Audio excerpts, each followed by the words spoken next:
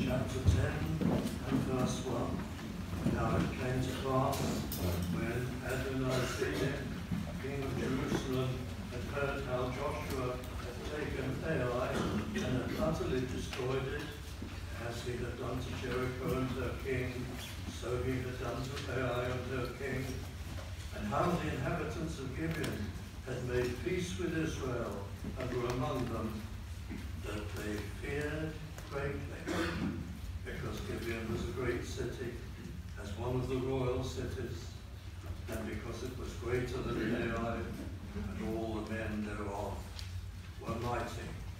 And our title is Miracles of Conquest. And there are so many matters in this 10th chapter of Joshua which help us and apply to us today. Now, to understand the book of Joshua, you must appreciate that the central and southern conquest, which came first, runs up to here, to the end of chapter 10. And then from chapter 11, you're dealing with the northern conquest. And to see how the book works, you must appreciate that there is a tremendous change of gear between chapter 10 and chapter 11. The events up to the end of chapter 10 occur in very rapid succession. And the central and southern conquest is over almost as soon as it began. It's stunning and speedy and almost total. But from chapter 11, the pace of the book runs much more slowly. And what takes place in the northern conquest takes a number of years, up to 7 almost. So there's a terrific change of gear between chapters 10 and 11. And if you happily read along as though the narrative is following the same pace, well, you have a wrong conception of it. There is a profound change, and it's obvious to see. The conquest, we've looked at some of these matters. It wasn't a land grab. It wasn't Joshua's idea. It wasn't just for territorial gain. It was something which went right back to Abraham and the promises of God and the covenant of God with that people. And it was promised and predicted far over the centuries. And of course, most specifically through Moses. So it was long decreed and long prophesied. It wasn't just an individual's idea of conquest. And it's plain also that it was a moral and divine judgment. That was the nature of the conquest. It was God at work. When it was first of all promised back in the time of Abraham, it was pointed out that this land could not be taken and conquered, not for many years to come, because the iniquity of the Amorites was not yet complete. And you could see that God was working to a plan. And once the Canaanite nations, their sin had reached a mighty crescendo, then they would be judged. And that would be the time that the children of Israel came in to the promised land. So it was a moral and divine judgment. And to prove that, and to authenticate that, it's attended by miracles, constantly, from the very beginning, from the parting of the Red Sea, and the giving of the manna, and the provision of the water, and then miracles that we'll see even in this 10th chapter as we get into it. And you can see, we've considered it, that one of the first things that Joshua did was to obey the command of God given originally to Moses, that he would go to Mount Ebal, and there would erect an altar, and alongside that altar there would be built a substantial wall which would be plastered, and on it would be inscribed the 10 Commandments, which would shine out across the valley over to Jerusalem. And then those commandments and also the blessings and the curses of God attending them would be proclaimed in a loud voice across the valley. So there was this great proclamation, a grand convocation. And of course, all the spies of the Canaanites would be aware of it and would observe it. And these were the standards of God for the land from now on. These would be the terms of demanded surrender before fighting took place, that the land would be under the law of God. And these standards were diametrically opposed to the conduct of the Canaanites, who would be under judgment. And then after that proclamation, the Canaanites were infuriated. And we went through the scriptures to demonstrate that it was the convocation at Ebal that infuriated the Canaanites more than anything else, exasperated and filled with fury that they would have to submit as the only condition of peace to the laws of the God of Israel. And then we read about the Gibeonite capitulation, and in its own way it's a tremendous type or symbol or picture of repentance before God, although their faith was by no means perfect, and they also employed cunning to trick Joshua, as you know, but I won't repeat those things. So there was an element of deceit in their approach. Joshua was fooled. Nevertheless, it was the will of God that, if you like, the repentance or the capitulation of the Gibeonite cities would be accepted. And their treaty with Joshua was to last for 400 years until Saul broke it and was punished for so breaking it. So it's in that background that we come to the 10th chapter, and we read about Adonizedek of Jerusalem and 4 other Amorite kings who form a confederacy. But I want to begin just by painting this background a little. The children of Israel are not happy with Joshua, and they murmured. And murmured is a loaded word in the Pentateuch, and it reminds us of the bad spirit of the people in the time of Moses, in their wanderings in the wilderness. And now there's an instance of murmuring, because the people didn't understand the peace that was offered to those who would take it. Only the Gibeonites took it in the whole of the conquest of the promised land. But they took it, and it was precious, and it was important, but the people didn't understand that, especially in the light of their deceit, that this treaty would stand, and that they would be accepted by Israel, yes, as servants, hewers of wood and all the rest of it, but they'd keep their lives, and they would be accepted. And Joshua was unpopular for that, and there was murmuring against the princes of the people and Joshua on account of it. So you might think that when the Amorite kings, the confederacy of 5 large city-states, decided to attack the Gibeonites, if, let's just suppose, that Joshua had been a worldly aggressor engaged on a massive territorial grab, you might think he would be grimly pleased about that. Why, this would remove an embarrassment.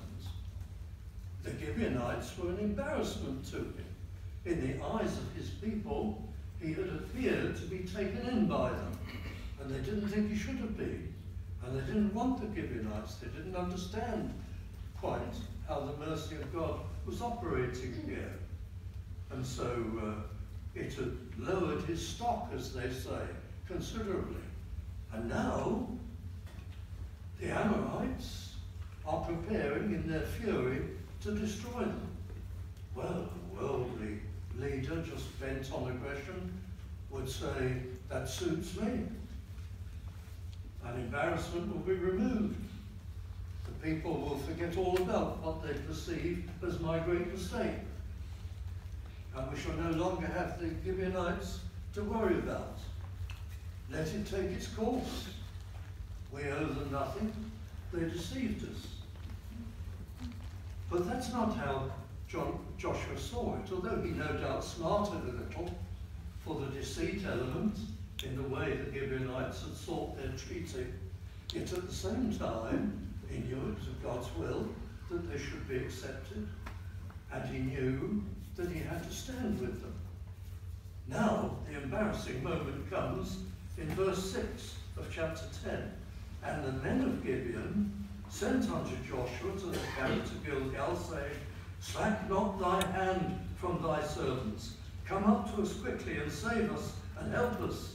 For all the kings of the Amorites that dwell in the mountains are gathered together against us. Well, Joshua could have said, you expect me to defend you? With the people potentially not in favour of this and very much aggrieved that we've given peace to the Gibeonites, you expect me to call upon my armed men to risk life and limb and to protect you Gibeonites? But it was what he must do. It was proper and right that he should do that. Joshua, in this respect, is worthily described as a type of Christ. Now these people are under the protection of Israel. He's made a treaty with them. Yes, he's got to swallow hard, and against the wishes of his people, he's got to deal with them and protect them as though they were Israelites. It's rather like us. Here we are, the vast majority of us in this hall gathered tonight. We are Gentiles. We are saved Gentiles. We who had no part in the promises of God and the ancient covenants of God with his typical people, now we, like the Gibeonites, have been pardoned and forgiven. And by the instrumentality of God, we've been gathered in. And our Joshua, our Saviour Christ, protects us and keeps us just as though we were saved Jews. He makes no difference between the children of Israel who are elect and saved and those Gentiles who are brought in and who are elect and saved. And just as the Gibeonites turned to Joshua and said, you've got to defend us, you've got to save us, so we turn to Christ and we receive his defense and protection. And we are treated as though we are true Israelites. And we better be worthy of that calling and of that station. And in that sense, all that's taking place here in the history of Joshua is typical of Christ and how he deals with his children. So verse 7, Joshua ascended from Gilgal, and the word ascended is a good one. I expect there were grumblers. We are having to defend the Gibeonites, and we've got the worst of this. For us it's an uphill climb into mountain and hill strongholds, into strange territories, into a people more numerous and more aggressive than we've ever encountered before. And we're not even doing it for ourselves.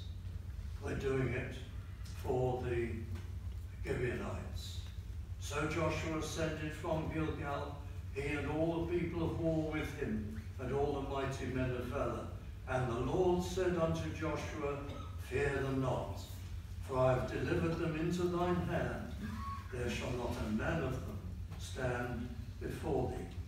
Why did the Amorite kingdoms, the 5 of them, decide to go against the Gibeonites? Was it simply to dissuade others from breaking ranks and making peace with Israel? Was it because they feared a new society in their region based on law and harmony and love, and they couldn't stand the thought of that? Was it just fury and hatred of the new standards? They were filled, the text tells us that at the same time they were filled with fear of Israel, and yet fury towards those who capitulated to Israel. Well, the fury prevailed, and they went on the attack, or declared themselves. And now we're talking about Joshua's deliverance of the Gibeonites. And I come down to verse 8. And the Lord said unto Joshua, Fear them not, for I have delivered them into thine hand. Joshua therefore, verse 9, came unto them suddenly, and went up from Gilgal all night. And the passage says, the Lord discomforted them before Israel, which literally means, the Hebrew, that the Lord created a tremendous clamour and noise. Some people translate it panic, which is good. Discomforted them, threw them into fear, panic, and they seem to have been defeated, not so much by the swords of Israel, physically wielded, although they were involved, but by the Lord putting them on the run, causing them to flee, filling them with terror and noise and clamour, so that they ran. And the oppressors suffered a great slaughter, and they were chased, and the route is given in verse 10 to a place called Makkedah. And then you have the miracles, the hailstones in verse 11, great stones from heaven. If you don't mind me giving you a personal anecdote, I was in the city of Ripon for visiting ministry. I think it was 1968 or 69, a very long time ago. And I was in a private house before meetings in the late afternoon, and it was the most astonishing and terrifying storm. So bad that people died. In Leeds, not so far away, through this event, the underpasses, the subways under the main road in the centre of Leeds, used to happen out here until very recently. They flooded in seconds with water, and all the people in those subways were drowned. Nothing like it had happened before or since. And farm buildings were destroyed everywhere, and a lot of people were hurt. Well, I was indoors, but I remember hailstones the size of tennis balls coming down with such fury and just destroying the garden plants that I could see out of the window and so on. So I don't know how large these hailstones were, possibly even larger, but I've seen a phenomenon which involved giant hailstones, and maybe you have too.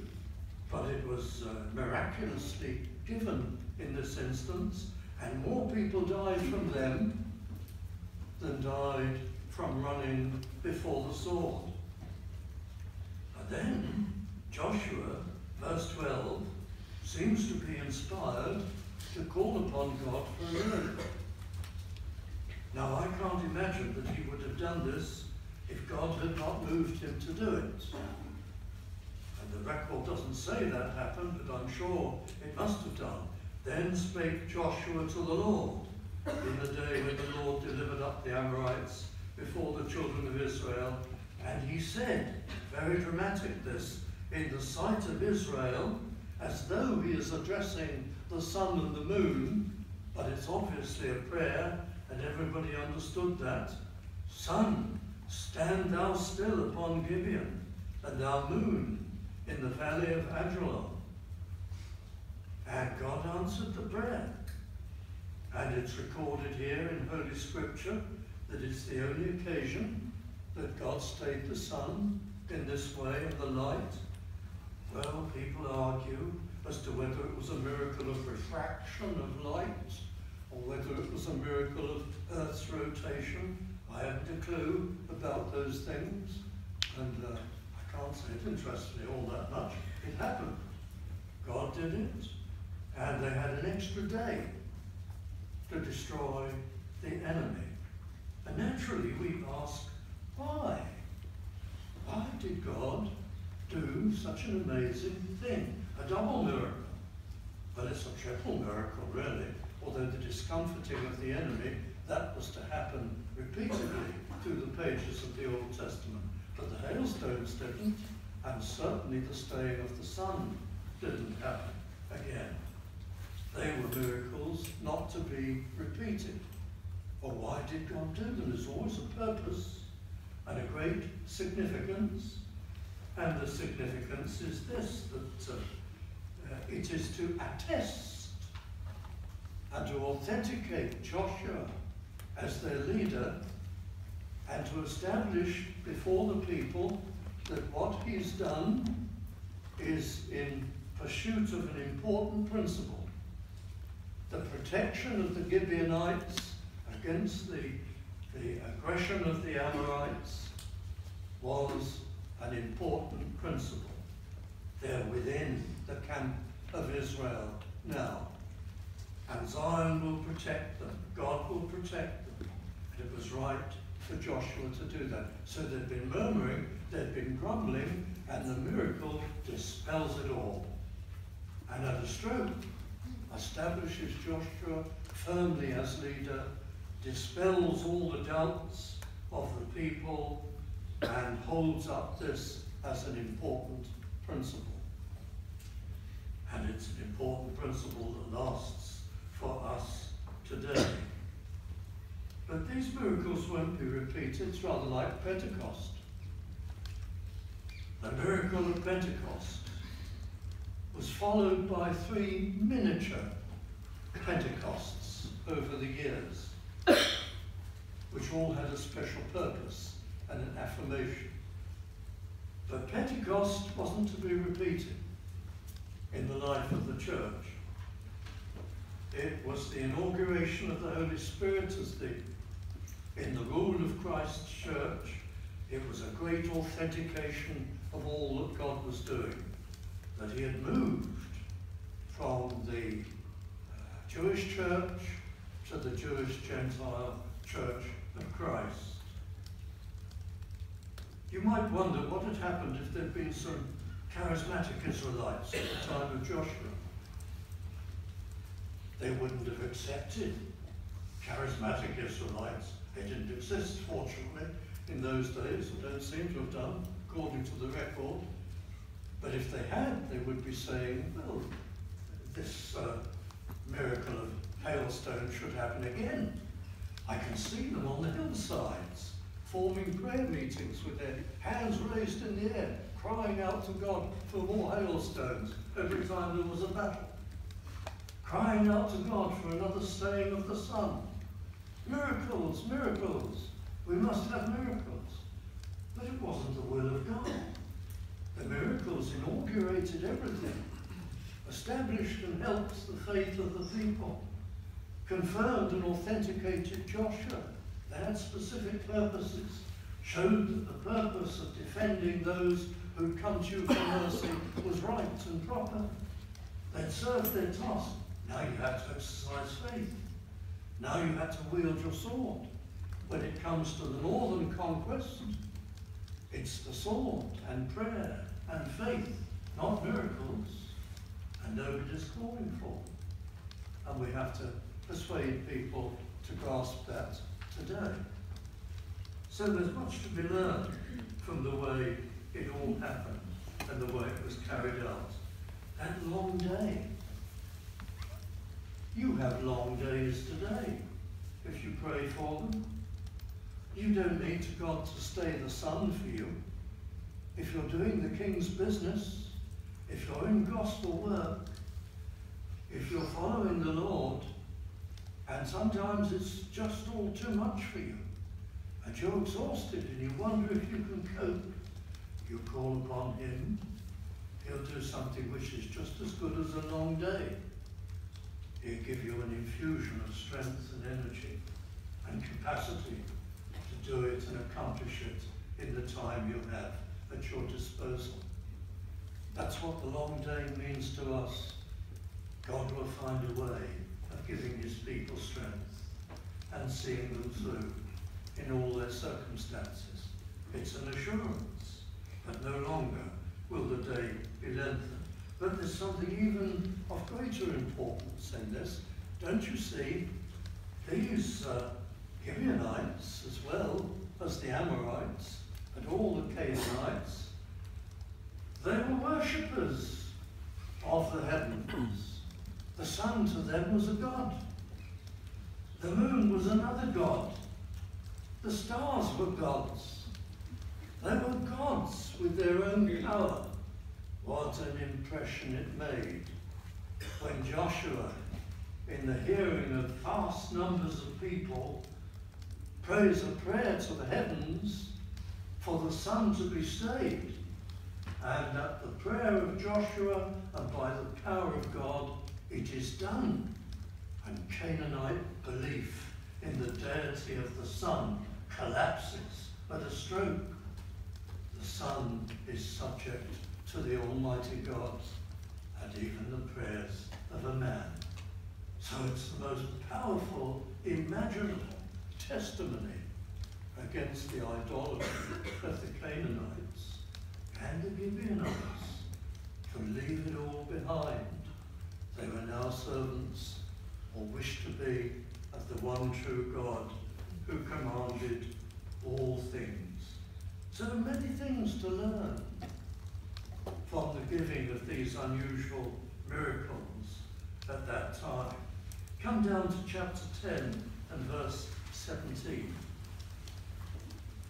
And it was told Joshua, saying, the 5 kings, the 5 defeated Amorite kings, are found hid in a cave at Makkedah. Well, dear friends, there they were. One moment, the aggressors, breathing fire and fury, determined to destroy the Gibeonites and ultimately the Israelites. And now, somehow or other, the kings have lost their armies. They've managed, as kings are apt to do, to escape the trouble and to get together, and they're all in the same cave, licking their wounds and wondering what's happened and how it's all gone wrong. There they are. And Joshua says, leave them alone just for the moment. There's important work to be done. Roll stones over, up to the mouth of the cave and go after the troops who are fleeing back to their cities to barricade them and refortify them against any problems. And so there's a more important job to be done before he can deal with the kings. But he comes back to the kings, ultimately. And then we read down in verse 24, it came to pass, when they brought out those kings unto Joshua, he seems to do a barbaric thing, but actually this is very, very important. When they brought out those kings unto Joshua, that Joshua called for all the men of Israel, and said unto the captains of the men of war which went with him, come near, put your feet upon the necks of these kings. And they came near, and put their feet upon the necks of them. And Joshua, he pronounced these words, fear not, nor be dismayed, be strong and of good courage, for thus shall the Lord do to all your enemies against whom ye fight. And afterward Joshua smote them, slew them, and hanged them. But why did he order this strange ritual, if you like, of the captains, the subordinate generals, putting their feet on the necks of the kings? In the Bible, that seems to have been a Pharaoh trick.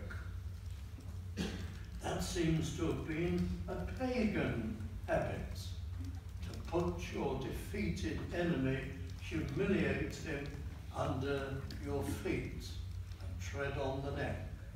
And now the Israelites, of whom there's no sign of them having done this in their culture, nor in their opportunity, now being required to do the same. Is there a lesson in it? Well, there is, dear friends. Joshua has in mind the strengthening of their faith and courage. He is an inspired leader. There's something yet to be done, not just to hang the evil kings, but to bring his subordinate generals to put their feet upon their necks. They didn't think it could be done. They've always had misgivings about whether Israel is really strong enough for all this. Things are going to get worse. The tribes are even more fierce and numerous and well-armed and barbaric in the north of the country. How are we going to fare? Faith is shaky. They need to have their faith strengthened. The living God did this. He put them to flight before you. He sent the hailstones. He enabled you to accomplish all this. When it was against you, it was an uphill task, literally for you. You had the inferior positions. But he's done this. Now you've got to remember it and thank him. And as you put your feet upon the necks of these people, I will say the words, fear not, nor be dismayed, be strong and of good courage. And the lesson is, there is little which is more important among the people of God than the constant task of strengthening faith. When the preacher is preparing his ministry, be it Sunday morning or Wednesday evening or at any time, he must pause and he must ask a number of questions about things as they emerge in his plan to present and expound or explain these truths. And among those questions must be this one. What am I going to be teaching here which strengthens faith? Is this faith strengthening? It must always be represented. Our great need is of faith as God's people. Ancient people were all the same. Our great need is to go forth every Monday trusting him, laying everything before him. I will be held accountable if I'm not endeavouring to strengthen faith. That's what Joshua is doing. He's a mighty general. Oh, General Joshua, it's time for celebrations. Your scheme of things was brilliant. We could never have imagined things would go so well. Joshua's not interested. Come here. Come here. Put your feet upon the necks of those men who you feared, and I will say these great words of comfort. You need faith because it's God who acts for us. You need faith to be calling upon him and relying upon him. Tremendous that Joshua did this. And we have our different ways whereby we must do it today. So this passage, these are the lessons. Behind it all was the hatred of the Amorites for the standards of God. It's obvious Joshua was not just driven by territorial conquest, or he would have let the Amorite kings destroy the Gibeonites. Instead of which, he does the hard thing and defends them, because this is a spiritual matter. The miracles endorse Joshua. They do so much. They encourage the people. They symbolize God's giving of strength to his people. They crush the worshippers of sun and moon as gods. They indicate Joshua as a type of Christ. Feet on the necks of the defeated kings, the necessity of building courage and faith all the time right through the Christian life. And Joshua's words really mean the battle is the Lord's, so we must never forget that. Our parking situation, every trial that confronts us, the battle is the Lord's. We'll be industrious, we'll try and find alternatives, we'll negotiate, we'll do all sorts of things, but all the time in our minds is this: we depend upon the hand of God. So all these messages crowd in to these chapters wonderfully and constantly. Let's close our thinking singing together the hymn 301. Hymn number 301. I am waiting.